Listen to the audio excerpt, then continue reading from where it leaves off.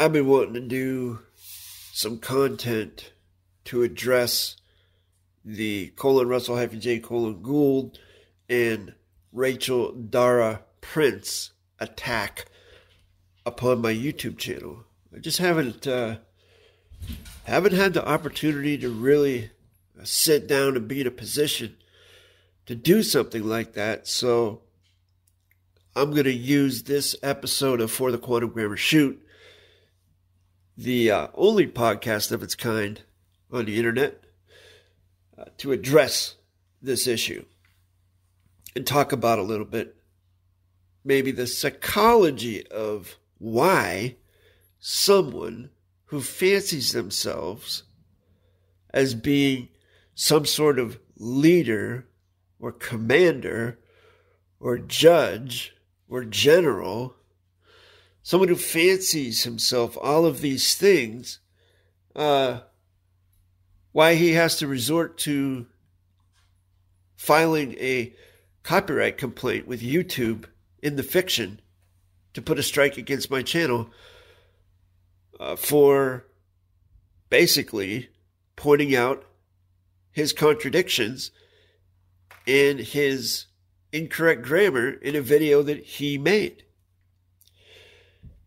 Because he has no other way to try and stop me, because, as I've stated before, and I know 100% for sure, he has no power or authority. He has none.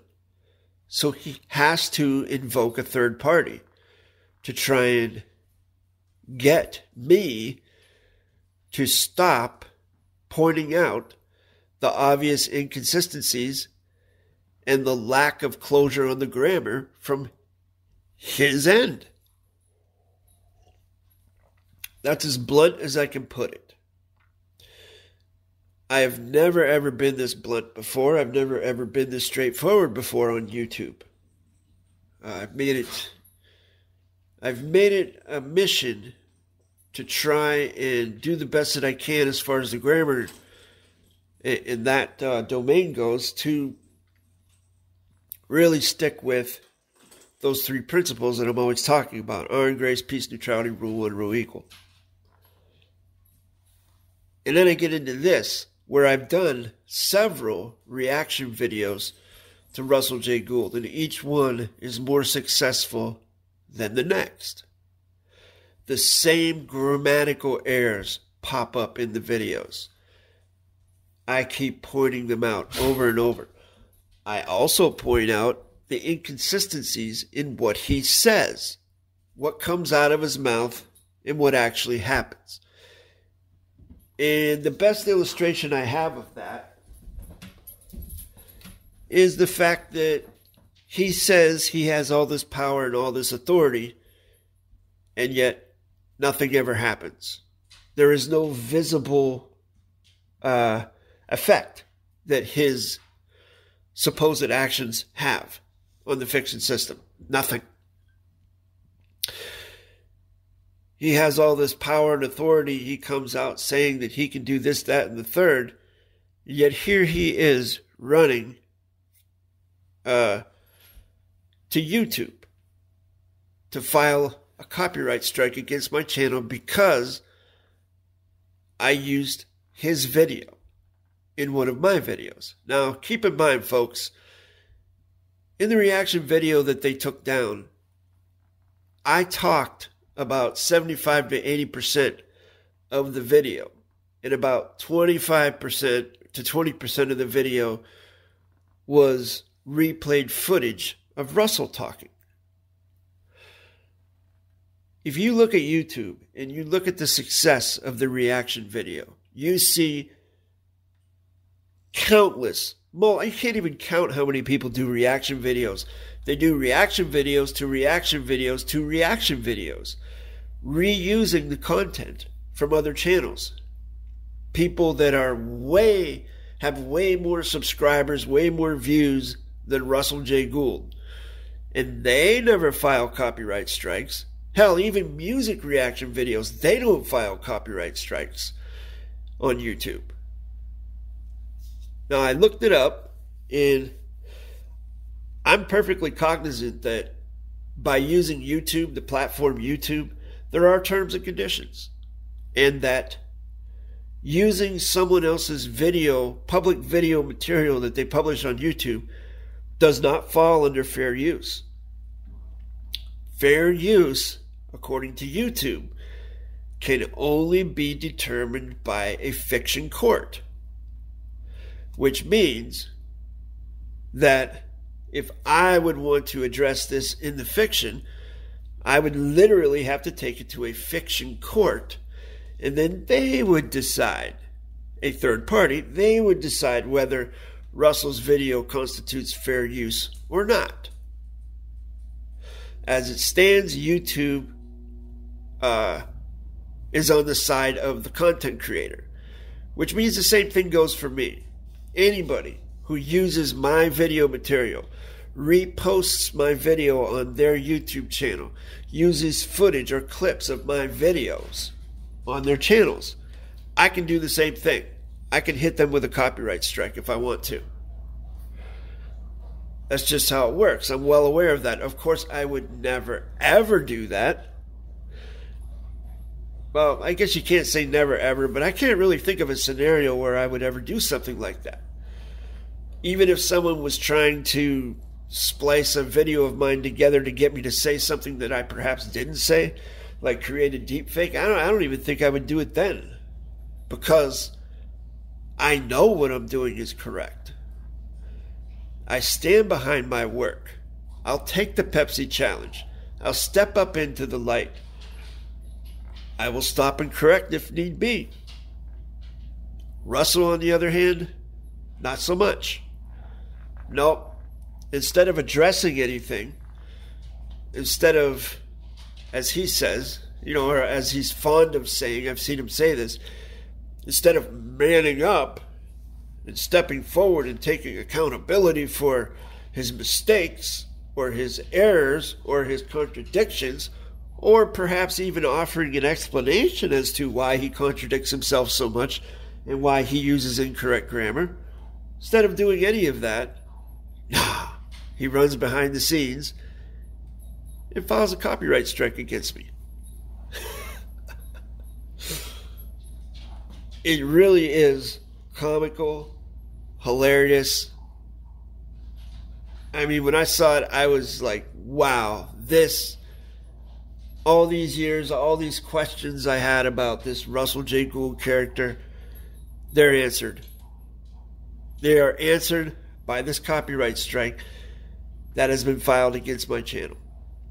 Now I know exactly what Russell J. Gould is, what he's all about. Ladies and gentlemen, if you've been following this channel, how many years have I been saying that Russell J. Gould is basically, his whole thing is a fiction construct? It's part of the fiction. It's in fiction. I've been saying it for a couple years now, at least. Nobody's been listening to me. Well, at least the vast majority of people haven't been listening to me. When you look at, say, for example, a video I just published, a short video, a minute-long video, where I simply scroll down through the 4 co-creation contract terms, I think it was called. That video, in the first 24 hours, got over 100 views, but it only got 13 thumbs up. And that about sums up the whole psychological conditioned state of the majority of the quantum grammar community. And I use that term in the sense that I first used it 3 or 4 years ago when I created a video called For the Closure of the Quantum Grammar Community, where I created that term. Now, of course, as has been documented elsewhere, other entities basically took that term and used it as their own for a while, conveniently, as they've taken other things that I've put out there and acted like they came up with it. I'm not really going to say who they is, other than to say that they are directly related to Russell J. Gould, because, well, for whatever reason.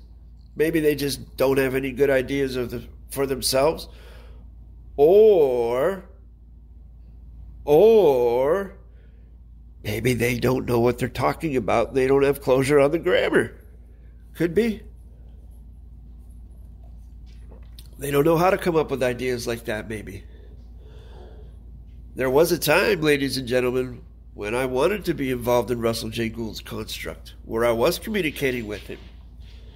My plan was I wanted to come in as an auditor and then basically start correcting the grammar from the inside out.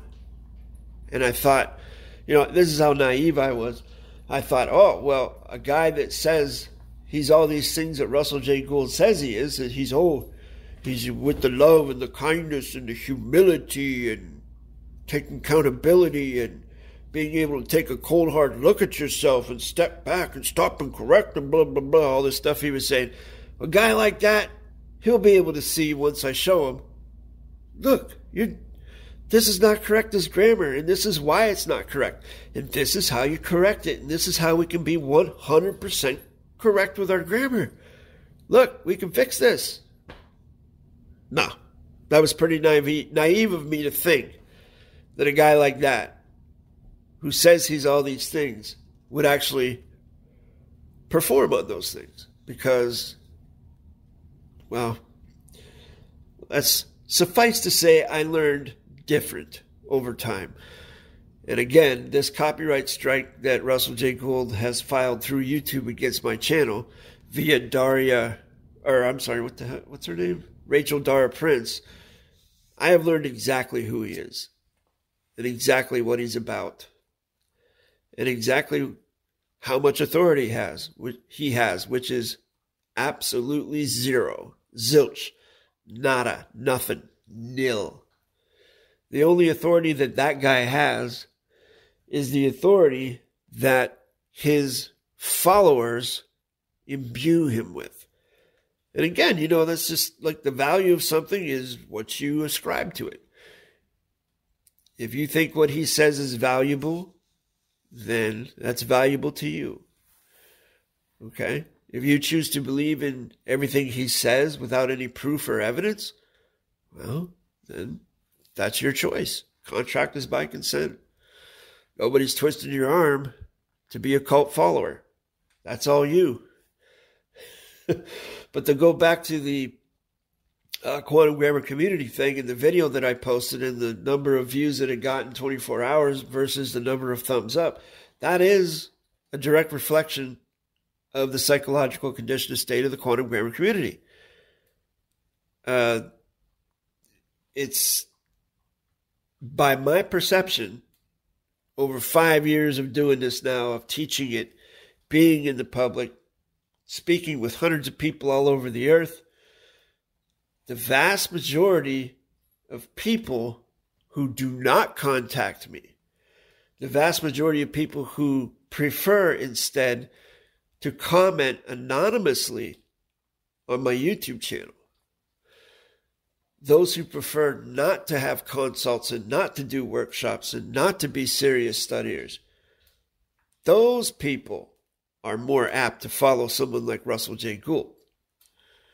They're more apt to be lurkers in the background, watching a video like the one I just posted, but not hitting the thumbs up. That's the kind of people they are. They won't hit the subscribe button because they think they're getting something for free. But really what they're getting for free is karma. It's like back when they called themselves the Red Thumb Club, there were a couple members who would, from time to time, email me with grammar questions. Like, Jason, what about the conjunction and blah, blah, blah? Jason, what about this word? How does this work? And in me, with the balance of honor and grace, would graciously give them closure in an email. They would never say thank you. Of course not. But guess what, ladies and gentlemen? Back then, I had a student or two who were a part of those Red Thumb Club meetings, who actually took part in them and were a witness to them while this was going on. And they reported back to me that they brought my grammar concepts into their meeting and never mentioned my name in relation to those grammar concepts. They took credit for the grammar concepts themselves, the closures on the conjunction or whatever it was. Never mentioned my name. The only time they mentioned my name was to call me a piece of shit or a thief, or the chief said this about him, and brr, brr, brr, brr, brr. He has no authorization. They would only just talk smack about me, never say anything good about me. While at the same time, they're learning from me. A perfect example of that would be, I have the emails on file where they at first were trying to attack me, saying that I was using the conjunction wrong, that it has to be used this way or that way.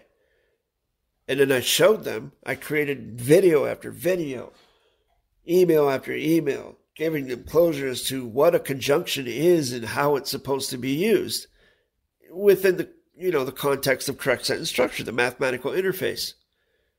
Lo and behold, if you look at the way they write grammar now, sounds like they listened. Looks like they listened to what I said. Hey, Syntax Learning Center, i.e. Quantum Community, i.e. Red Thumb Club, i.e. Gordon, Muriel, Joey, Edward, Maury, and whoever else, Russell. You're welcome. You're welcome, guys. From the bottom of my heart, you're welcome. If you'd like to continue learning, you're more than welcome to watch the 500 public videos on my YouTube channel. Because if you publish something on YouTube, that means it's in the public domain. No matter if someone says positive about you or if someone says negative about you. Unless you're maybe a big baby and you can't handle criticism.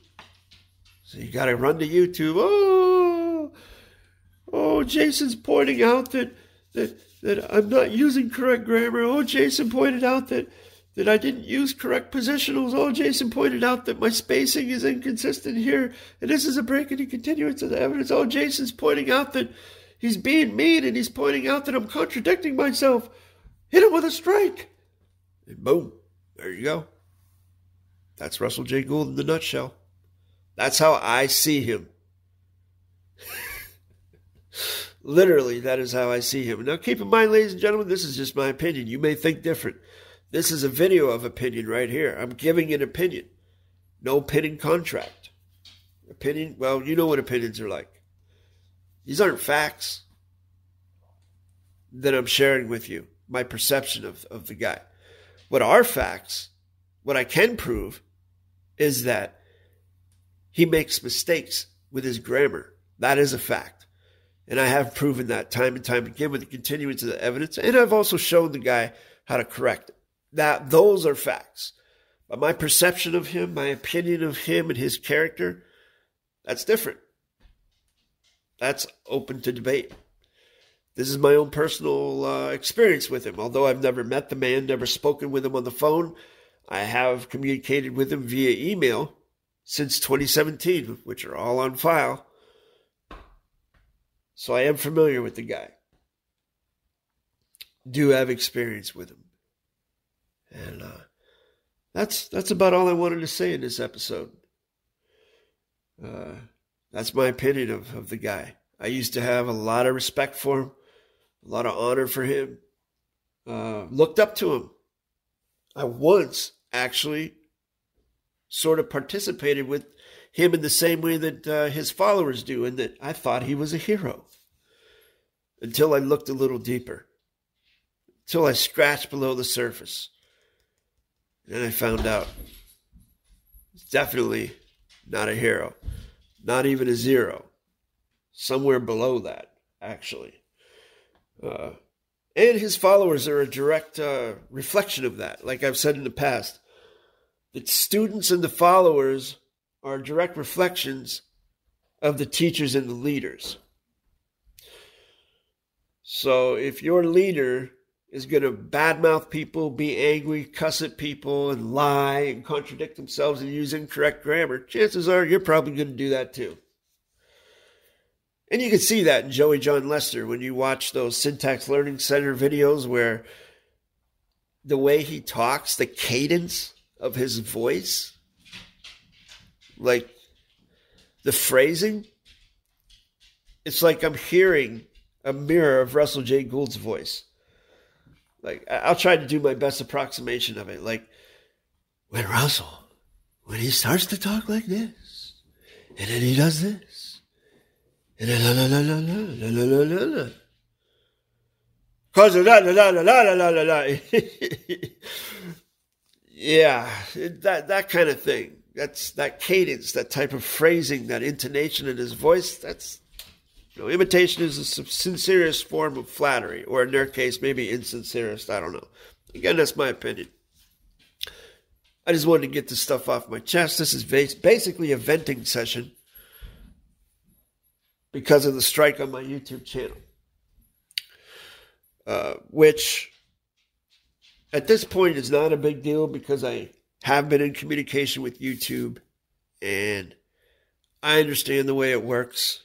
I was actually expecting this sooner than it came because I knew sooner or later he would be pushed to do something about it because he can't do anything about it with correct sentence structure because he has no power there. He has no authority there. The only authority he has, like I said, is the authority that his little followers give him. But anybody else outside of that who's autonomous and takes authority over themselves and their construct, he can't do anything because that is how fiction and fact interact, or to be more accurate, don't interact. Fact and fiction can never meet. That's why he can't touch me in the domain of correct sentence structure. That's why he has to try and use the fiction, because YouTube is basically a fiction platform. That's all there is to it. It would be like if there was some sort of dispute where you go down to, say you're going to sell some cassette tapes to me, and we go down to Circle K or whatever, we say, hey, we're going to meet, and you can sell me these cassette tapes, and you say, okay, and then you take the money and run and take off, and I don't get my cassette tapes. What am I going to do? Well, I'm going to run to the cops, right? To the fiction system. And I'm going to bring them in and I'm going to try and prosecute you to get my money back using a third-party interloper entity, fiction court. It's the same thing Russell's doing with YouTube because he can't do anything about it, or Rachel Dara Prince can't do anything about it. So they run to YouTube. That's about the size of it, the long and short of it. But I will keep you updated on this scenario as it goes along. I'm definitely going to have to adjust the way I do things on my YouTube channel. Probably also, I've been noticing, I've been getting a lot of flags for the songs that I use in the videos. Most notably, I got flagged because of my own piece of music that I used got flagged, which blew my mind, which that got resolved. Everything has always been resolved. Whenever I've been flagged or got some sort of strike, I've always challenged it and always won. Keep that in mind, ladies and gentlemen. This situation will be no different. I'm 100% confident. I'm just sharing this with you so that more evidence gets out there, so that you serious people out there who are seriously invested in learning correct sentence structure can look at this as sort of a pitfall or a landmine to avoid. And Russell J. Gould is one hell of a big landmine. All right, thanks for listening. Thanks for watching. If you're serious about learning the grammar, contact me at jasonmatthewg17@gmail.com. You can join the channel and support it. There are 2 tiers. Click on the join button and get more information on that. Other than that, I'll see you in the next one. Thank you.